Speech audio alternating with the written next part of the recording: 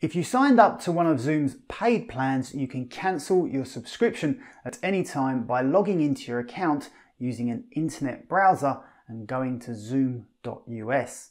It's worth noting you cannot cancel your subscription from within the Zoom desktop or mobile app.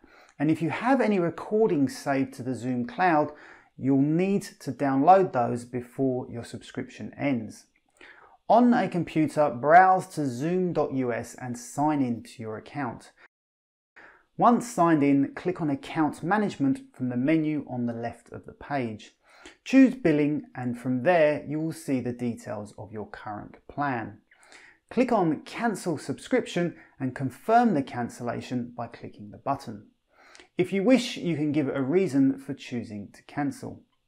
It's a similar process if you're using your mobile phone.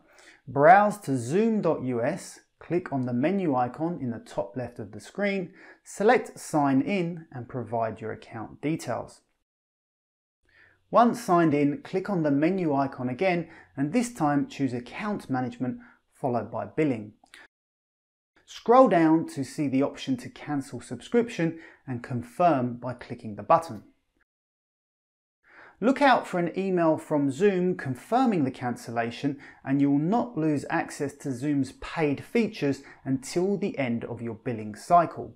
So if you paid for the whole year and cancel within the first month, you'll still have 11 months access to your paid plan.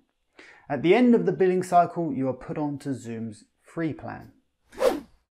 And that's it. That is how to cancel your subscription to Zoom. If you found the video useful, I'd appreciate you hitting the like button and feel free to subscribe for lots more quick tips like this one. Until next time, thank you very much for watching.